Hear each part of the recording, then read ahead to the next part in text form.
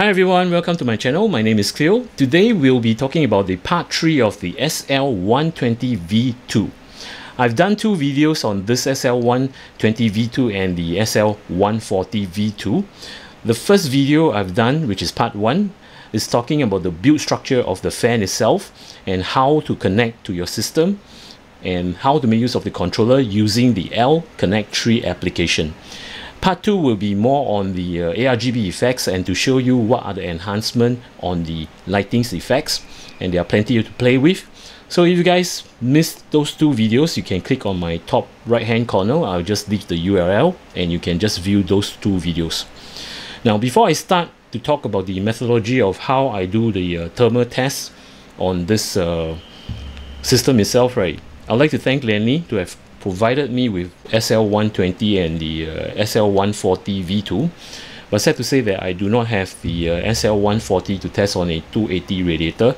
So in this test I'll be using the Galahad 360 with the original SL fans, which you see right in front of you. Then I will conduct a benchmark on my 5950X system.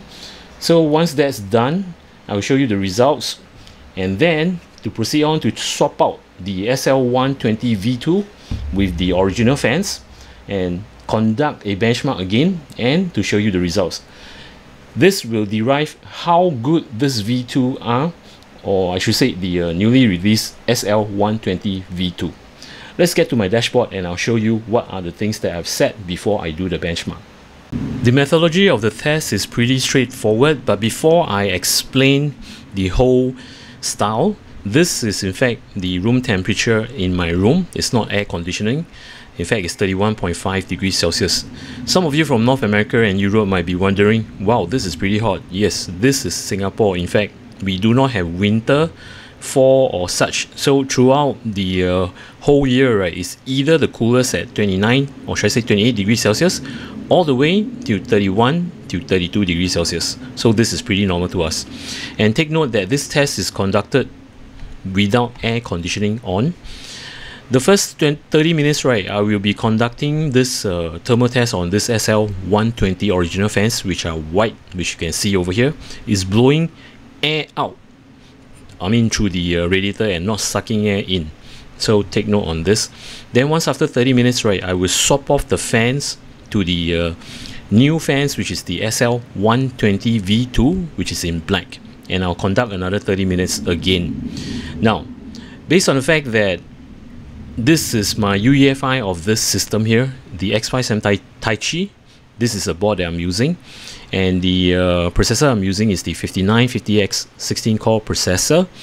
Things that I've actually done on this UEFI itself, let me just open up the screen to full.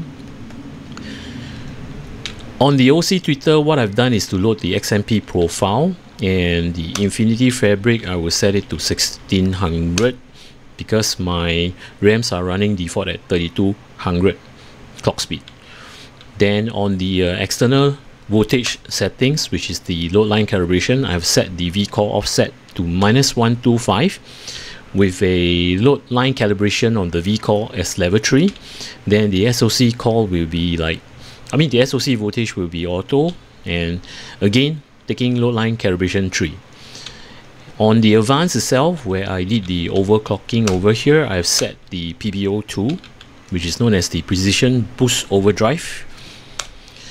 As you can see here, I've set the PPT to 172, TDC to 135 and EDC to 170. I'm hoping to hit the consistent CPU clock speed at 4.3 to 4.4 GHz.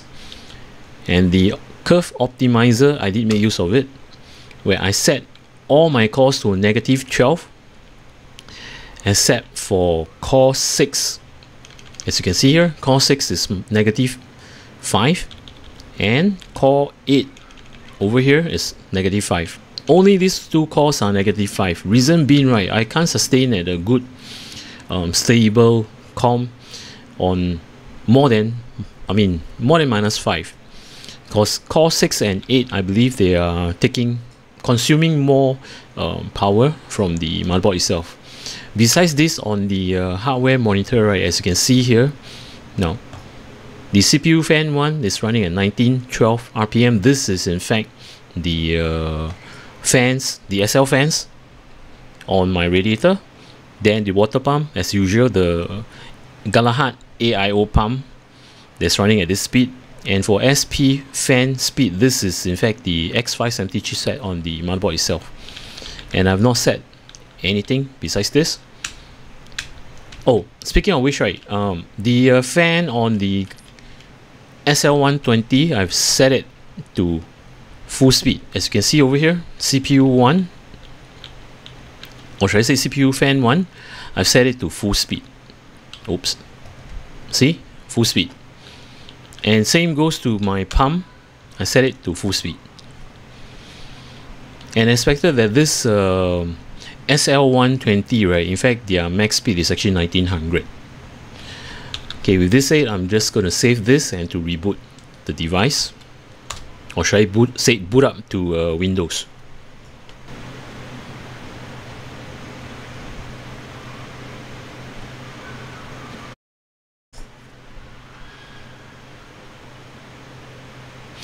My Windows is booted up. Now, things to take note, I'll be using R23, or should I say Cinebench R23, which is this, to run the test. And to show you the test, I'll be running off this valley. And let me just run this up. See, the sets are all over here.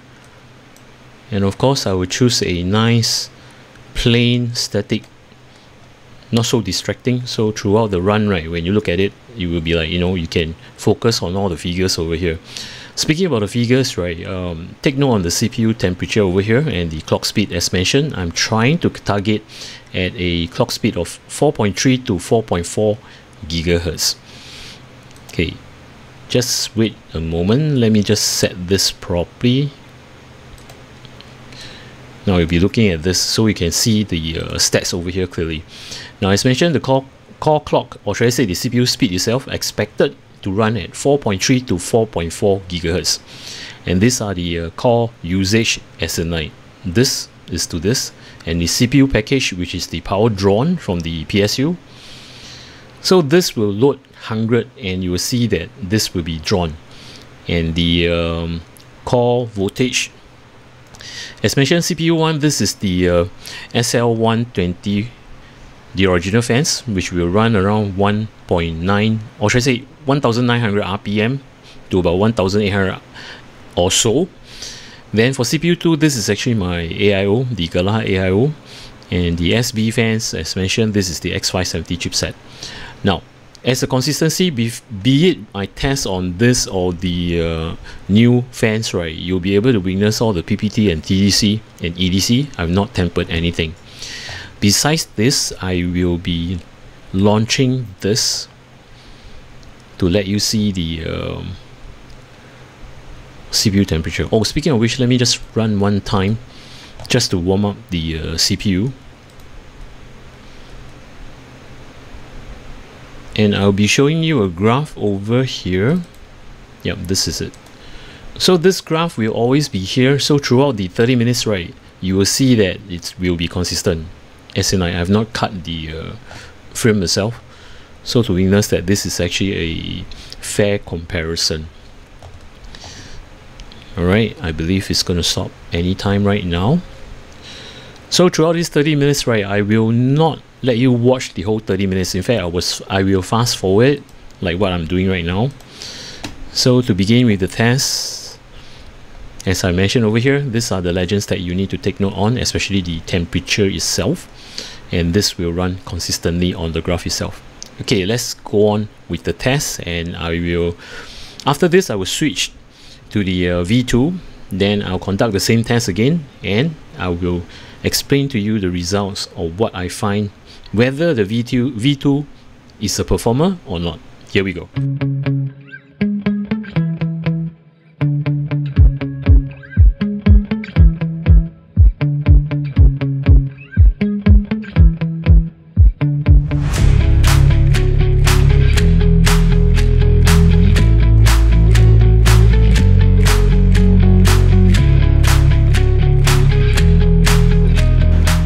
This is the second test whereby I swap out all the SL original fans, which are white, to this SL120 V2.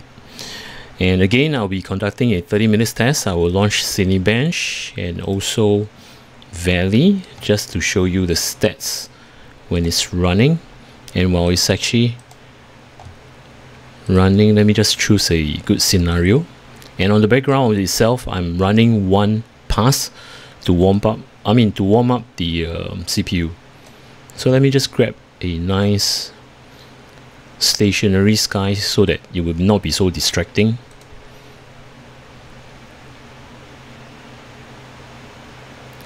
And during the test, do take note on the temperature, the power package, and of course all the stats like the RPMs of the fans and the power drawn over here. Alright, so I'm just going to move this up so we can see this clearly. As mentioned, the CPU temperature, make sure you take note on it, the clock speed, all this that is listed over here, you can take note, and especially the RPM. Now, for this SL120 V2 fans, they are running at a max speed of 2000 RPM, so it's pretty close. I'm just going to run the 30 minutes test. Now, before I do so, right, let me just launch the graph of the CPU temperature, which is down here. Then I will run. Here we go.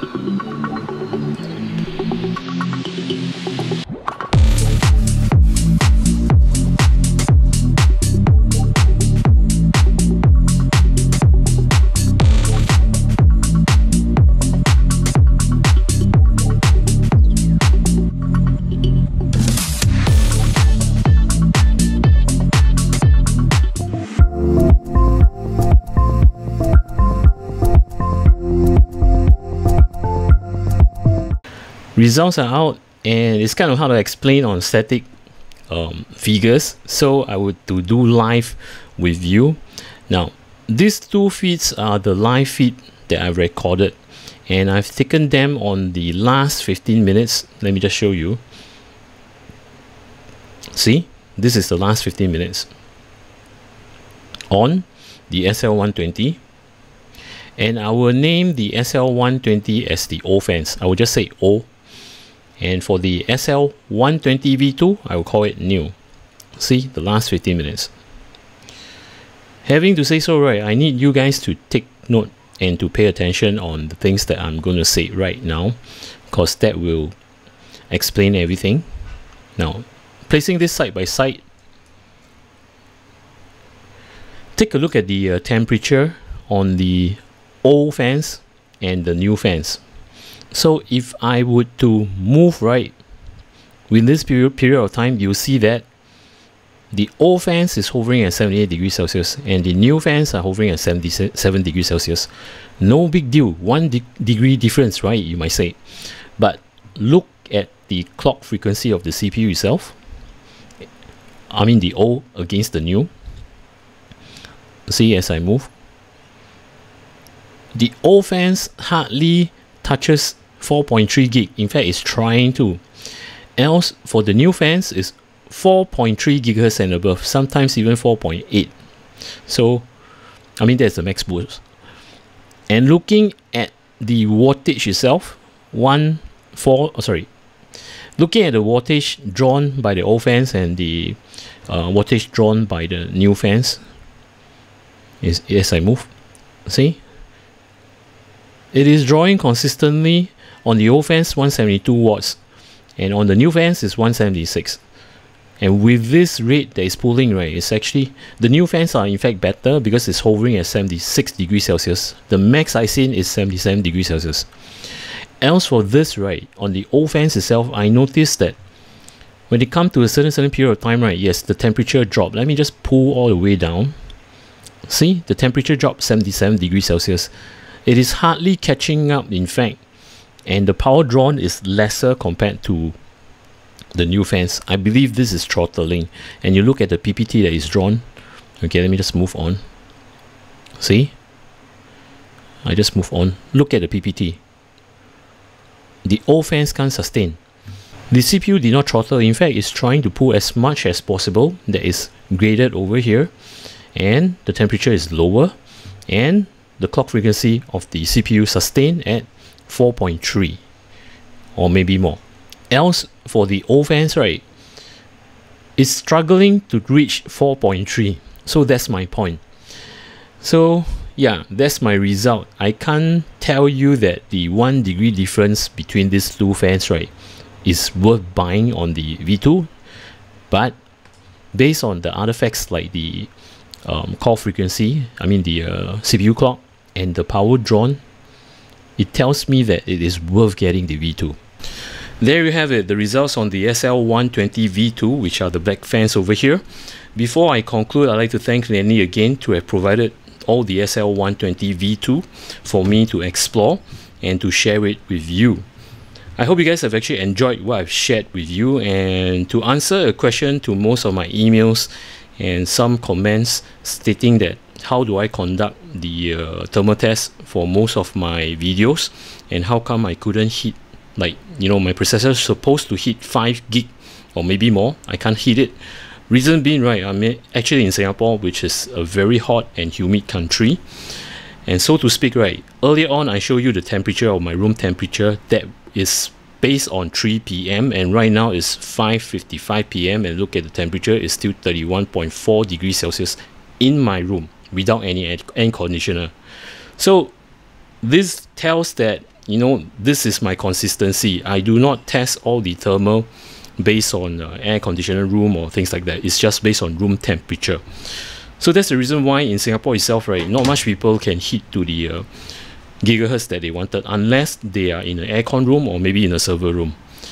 Now, having to say this, right, I find out something about the SL120 V2 as compared to the, okay, maybe not this. Now, some of you might ask this question: in order to fit this 28mm thick fans, do I need to purchase longer radiator screw? Answer is no. You can use the normal radiator screw as I can show you over here. Now, if you were to take a look at the holes here, right, in fact it's tapered in on both sides. So what makes it nice is that Lian Li have thought about this. Using the normal radiator screws, right, you can fit in. You will just go right in, see? And the thread is still coming out and you can thread to your radiator. So you don't have to spend extra on getting longer screw just because that this thickness here is 28mm thick. So this is something which I just discovered when I was actually looking for long screws to fit this, but when I look at the screw hole itself, right, of all the holes, it's all tapered in. So very well thought of, Lian Li, thank you very much. Alright, now this comes to the end of my session, and I hope you guys have actually learned something through this SL120 V2, which I did. And for those of you who are actually new to my channel, welcome to my channel. If you like my content, do remember to subscribe and to click on the notification bell button. Till then, take care, goodbye, see ya.